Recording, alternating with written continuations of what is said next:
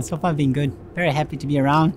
First experience over here, and I'm quite excited. Before I tell you about him, I'll talk about the February Stakes. As you mentioned, I rode that race on the weekend, last weekend, and apparently that's an extremely strong race. So if you're able to win that race, that means you gotta have a lot of ability.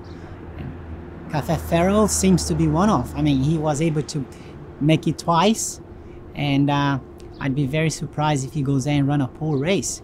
I rode him this morning for track work. He felt great. He felt like a proper horse. He's solid, strong, big, massive, I would describe him.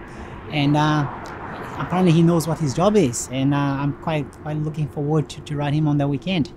And just to finish it off, I would be very surprised if he's not finishing up there on the top 4.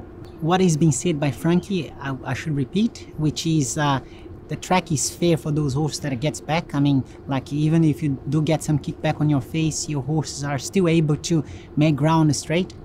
And that will suit my horses. I mean, my 2 rides on Saturday. And the track itself seems to be well built.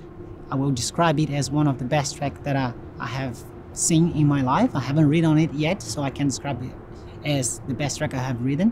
But apparently it seems to be a very good track.